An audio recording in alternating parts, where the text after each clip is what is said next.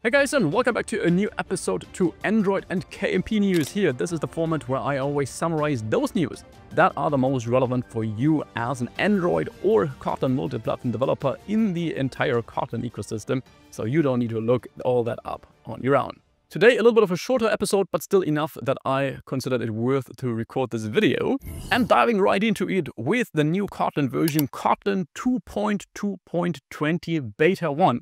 So it's a new beta release, but there are some little compiler things that we can now tweak and work with.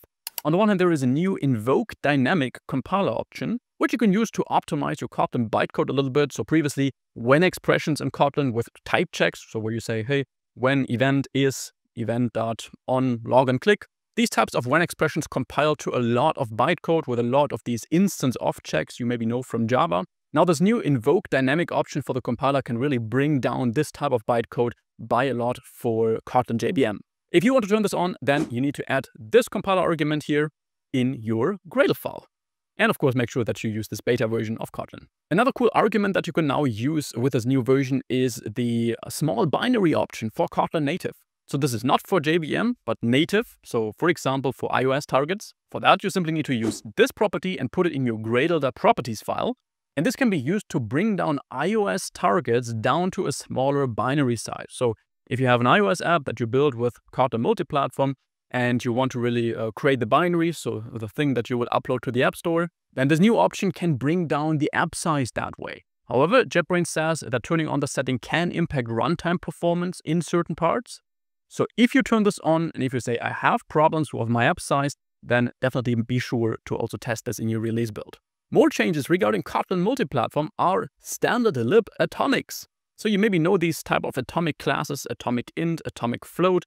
So pretty much just containers for certain values that you can update in an atomic way, so race condition proof. These types of classes are now compatible with Kotlin multiplatform, so it means you can use these in your common code, which is pretty cool.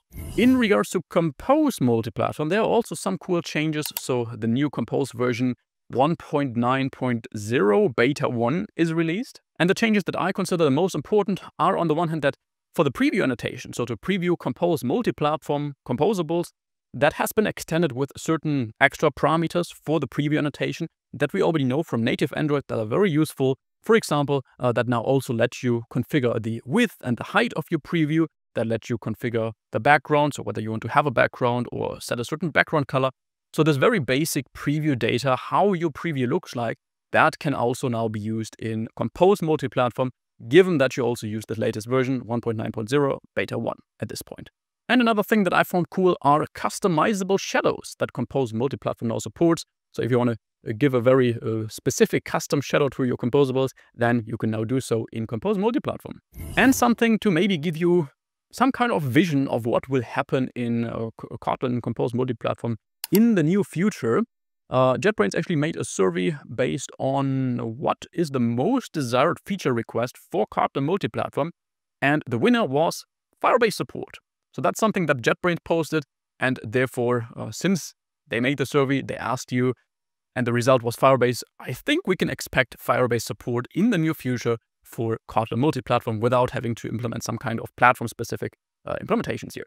So those changes about Kotlin as a language and Kotlin multiplatform were already the most relevant changes here, but I still want to remind you, because if you are a native Android developer and you maybe have native Android apps deployed to Google Play, then be aware that the page size will soon be required to be 16 kilobytes. So I already went over that in the recent Android news episode, but starting from November 15th, Google Play expects your apps to support this 16 kilobyte page size. This is only relevant for you if your app is actually using native code.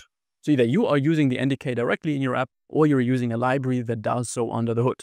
But all new apps and all app updates from November 15th have to support this new page size, which means if you're using a library that has to support this page size, so that uses native code, this library will probably come with an update, hopefully, and you need to bump the library version to support this.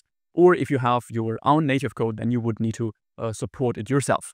Otherwise, you simply won't be able to update your app anymore. The reason they do this is simply because it leads to better performance. And with this, we are already through. If you are an Android or Kotlin multi-platform developer and you actually want to really bump up your skills, so you want to get ready for a job, or you are in a job and you feel like, okay, there could be more, I could know more, I could be more confident about my technical skills, to maybe ask for that pay raise, to ask for that promotion, to apply to another company that you maybe would like more, then I have an actual mentorship program for that, where we work together on a one-to-one basis to work on your Kotlin multi-platform or Android skills over a period of 12 weeks. If that sounds good to you, you can just apply to this program. There are, of course, quite limited spots if we work together with people this closely, but apply if that sounds good to you, go through it, how it works, and then maybe we can already have a chat tomorrow. Thanks so much for watching. I will see you back in the next video. Have an amazing rest of your week. Bye-bye.